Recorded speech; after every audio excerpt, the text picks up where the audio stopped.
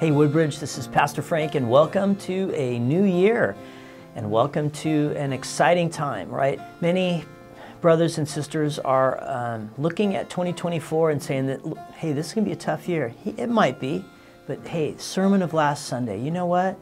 Let's be strong and courageous. Let's not be discouraged. Let's not be afraid, because the Lord is with us, right? And if God knows tomorrow and God is in charge of tomorrow, then we are going to press on into each and every day. Starting this Sunday, we're going to be beginning a series on the armor of God. And we're going to be talking about that amazing passage in Ephesians chapter 6, starting in verse 10, where we're called to be strong in the Lord. Not strong in yourself, not strong in New Year's resolutions and your own abilities, but we have to press past that. We need to be strong in the Lord this year. And what will that look like?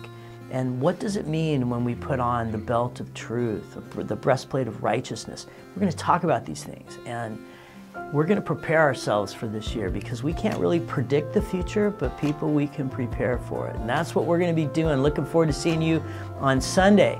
Hey, we're going to be having growth groups going to be starting back up next week.